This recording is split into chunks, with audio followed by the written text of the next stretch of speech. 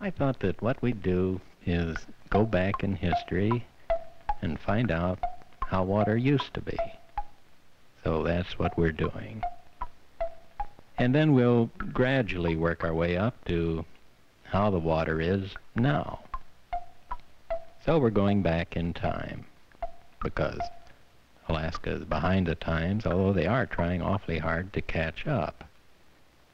And this is what the Hudson River was probably like in olden times before they caught up. And this could have been that brook in Brooklyn.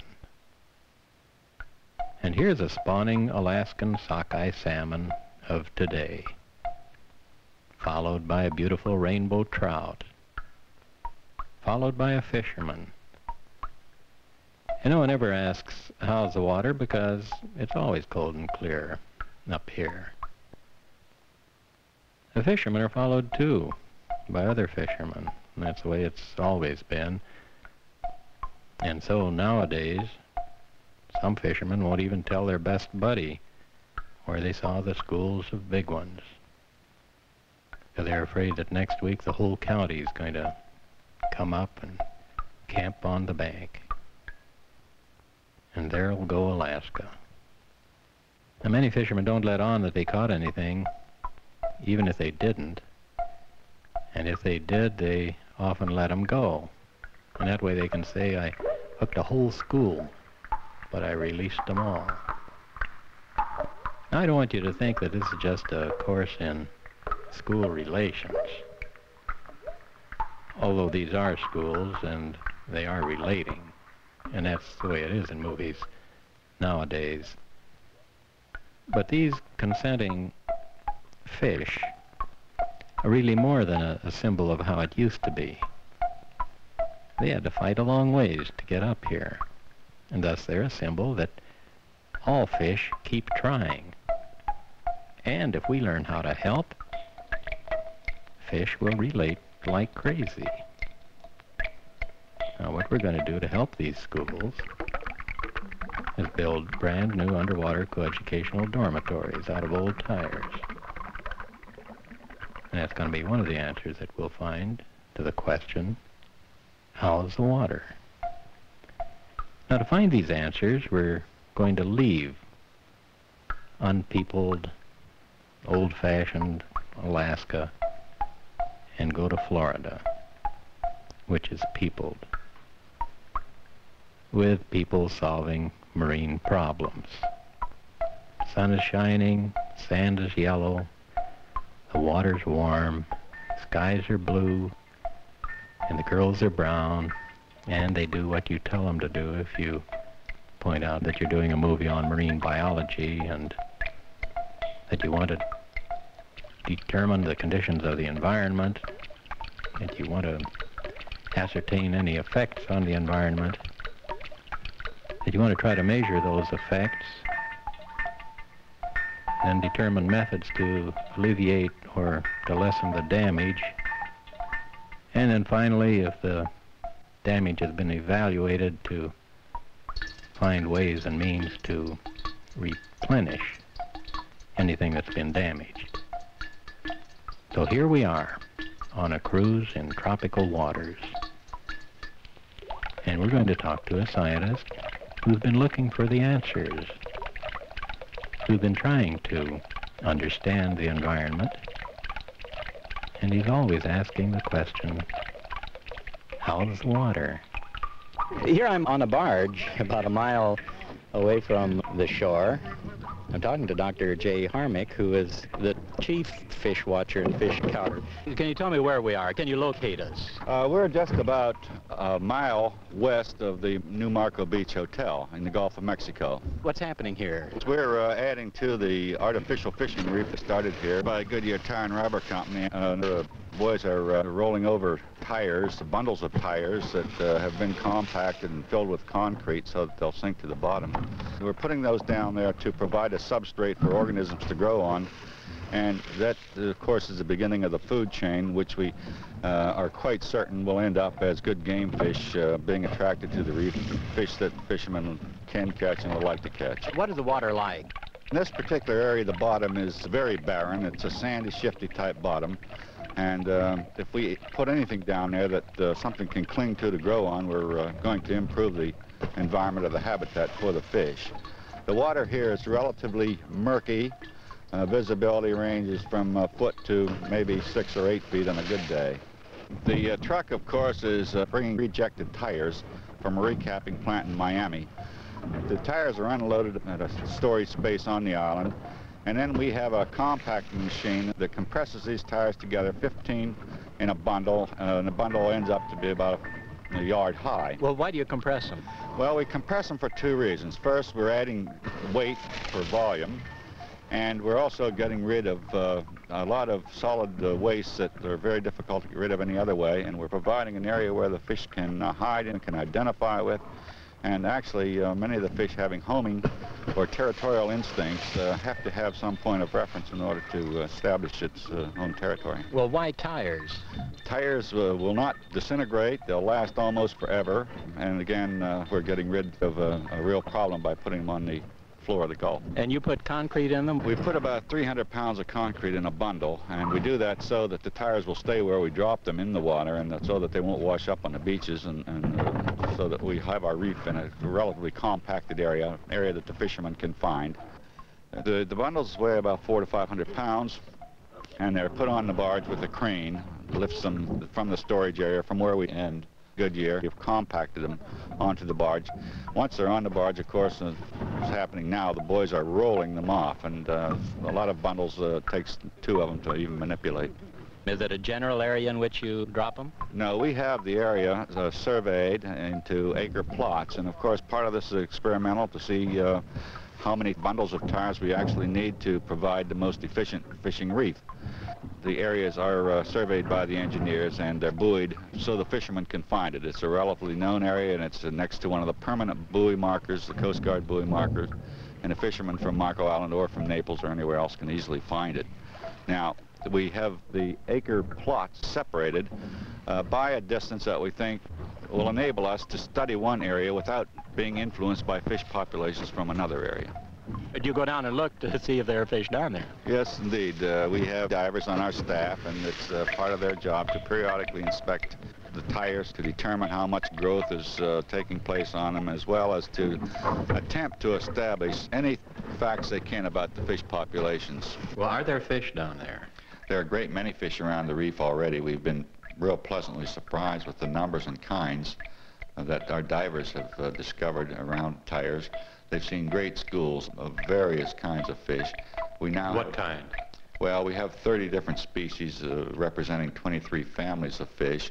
Some of the most dramatic ones, of course, were reports of large schools of snook, which we were not really counting on getting around the reef, and we're not certain yet whether they were there because of the reef or not, but they were there.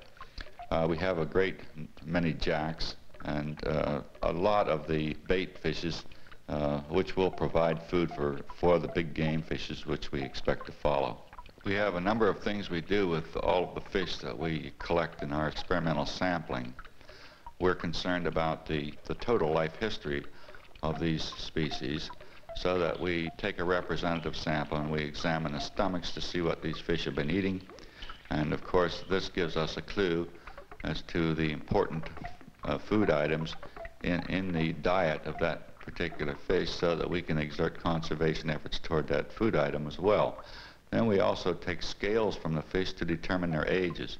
We can do this microscopically by the rings, somewhat similar to the rings on a tree. By determining the age and looking at the scale, we can tell the condition of the fish for each year of its growth. We can tell how fast it grew, and sometimes when it spawned, and various things that will add and supplement other features of the total life history of that animal. Well, how long does it take for some marine growth to stick on?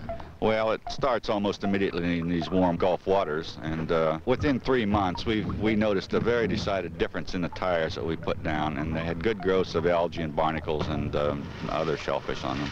Well, are the tropical waters a good place for what I suppose is an experiment, isn't it? It's a very good place because we have continual growth here, and the growth of both the organisms, and of course we have continual fishing. We can dive almost 365 days a year. We can be checking on the conditions that are taking place down under the water. Well, isn't there almost an explosion of life down here? There seem to be so many birds, for instance, and so many fish.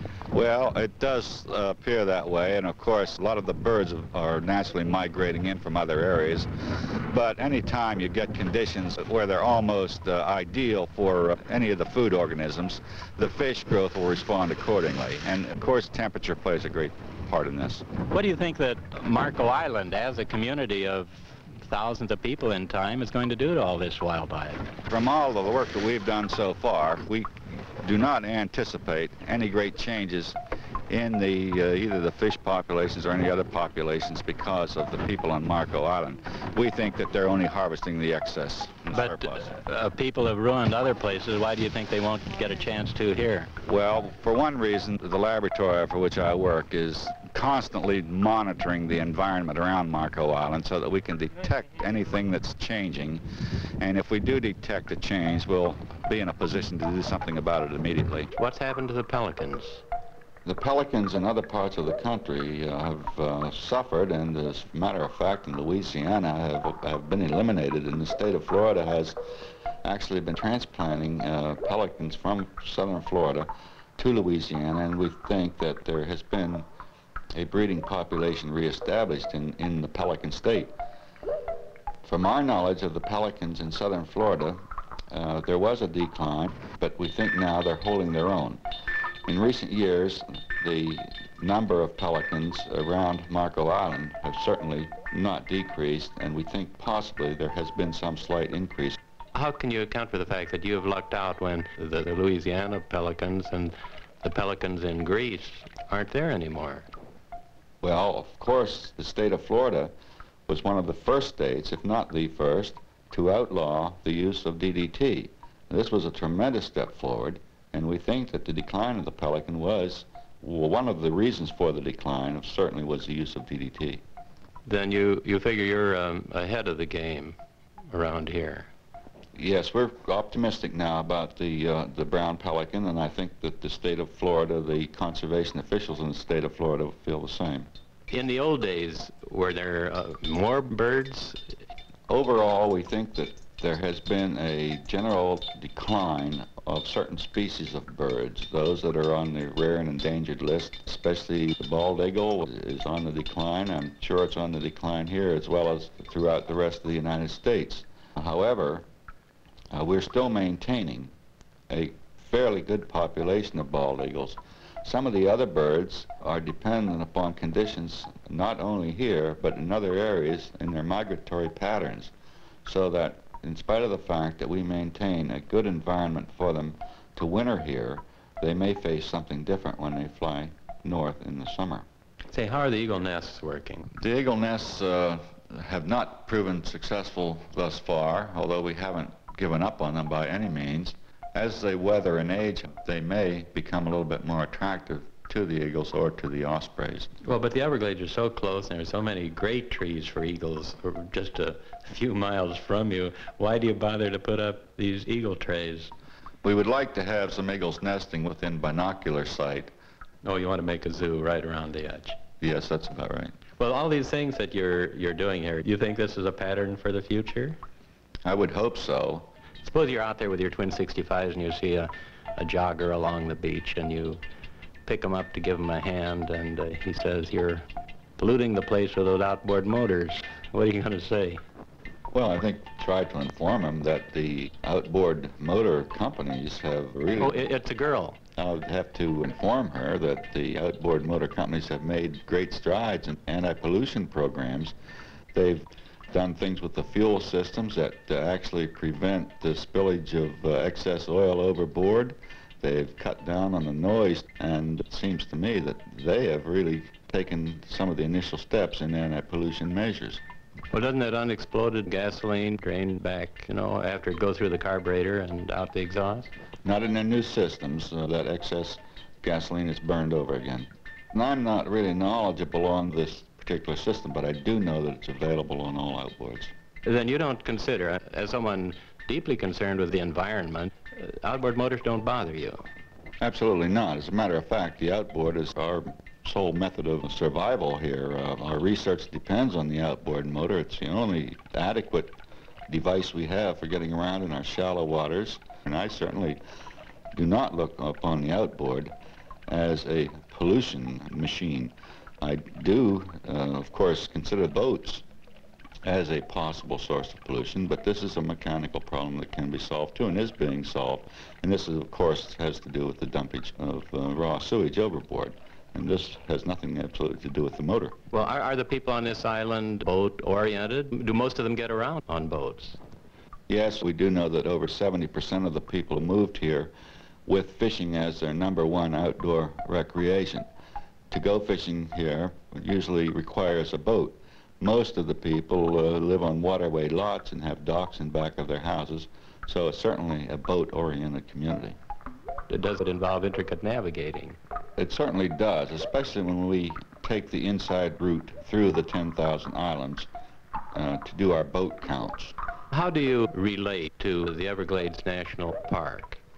We're close to it in proximity. We run our creel census surveys to Lossman's River, and people who dock their boats there with their fish catches actually have made some of those catches in the national park, so that we have information on the fisheries all the way to and into the park.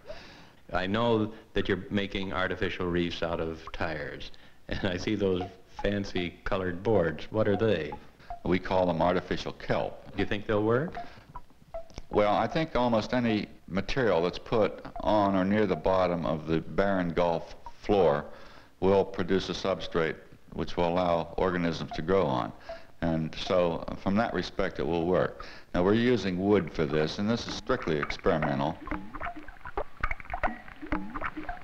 You have, well, let's see, quite a few people working here. Could you tell me what they're doing? This is one of the busy times of the month. This is immediately after our monthly sampling program in the marine environment. All of the samples are brought in here for analysis. Where do you get it? This material is off the bottom, in about the bottom 8 to 10 inches of the bays surrounding Marco Island. These people are actually sorting the vegetative material, the algae and the grasses, from the animal material. Then our biologists identify, count, and measure it. This will give us some indication, or give us a good indication actually, of the condition of the waters. We do this at the same time of the month, in the dark of the moon, at the same stations. After we have enough of these samples analyzed, and we can detect what changes, if any, are taking place to the marine environment. Will that mean more fish, or what does it mean? It means a good, healthy environment generally consists of a large number of species and not a great dominant number of one species. Another part of our program is our transplanting of mangroves. One of the methods that we're using now is the creation of an artificial mangrove island that's built up of dredged material, and we're putting 3 to 4 foot mangrove plants on the island in the hope of a real fast establishment. So far, we've been fairly successful, and we're quite optimistic. Well, you use a technique in dredging that is I don't know if it's unique, at least it prevents sending silt all over. How does it work? Is that the way to do this kind of thing? The method is to use a diaper or a container around the dredge. This is a styrofoam float with a plastic material hanging down from the float and weighted to the bottom. This prevents any of the silt that's stirred up in the dredging operation from washing out into surrounding waters. We have a very good monitoring program to make sure that none of the silt gets out, and if it gets over the state standard of 50 Jackson units, the dredge is immediately shut down and further precautions are taken. How about the crabs? Are they increasing or decreasing? We've already noticed that every bundle of tires produces 1 or 2 large stone crabs. It provides a habitat for that crab, and so we've actually increased the available habitat for stone crabs. The blue crab is probably more abundant than most people realize. There are more of them here than we thought. We have a program of tagging the blue crab to try to determine its movement patterns and other features of its life history. Are there fish in these canals?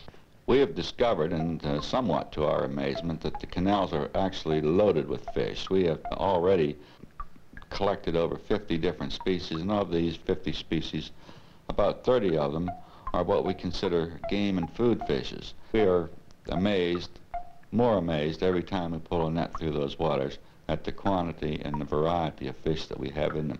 We actually think that the canals may be playing a much more important role in the survival of certain fish species than we ever had imagined before. Well, then this great concern about canals doesn't check out, or you're finding out about it, or what would you say? So our canals may be a little bit different than some of the others that have been classed as detrimental.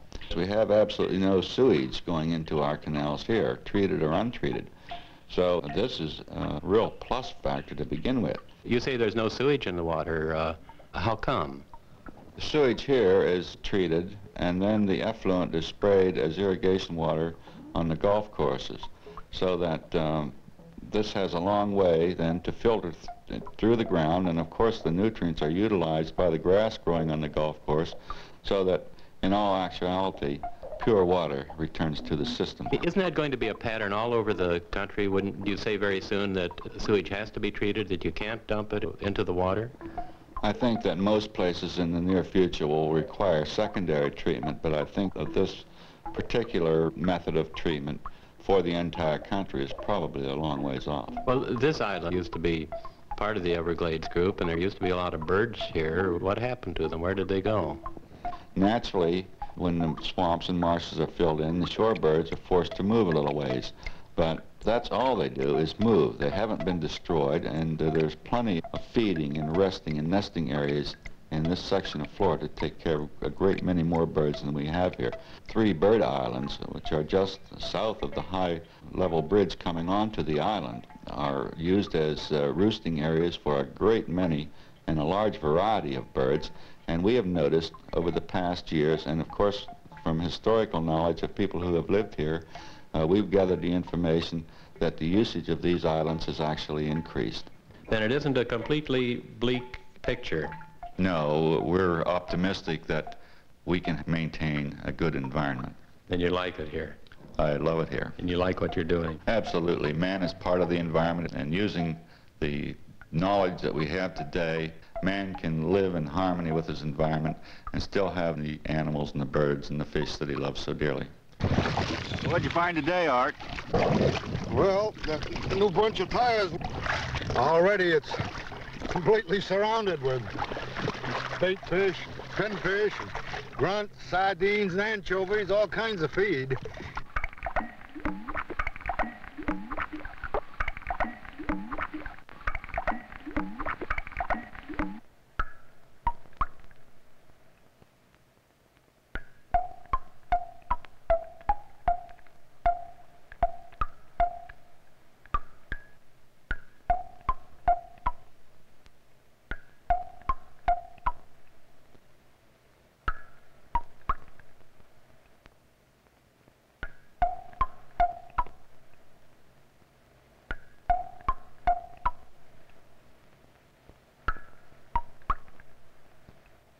You just wouldn't believe the fish in the town. Tell me that. I'm telling you.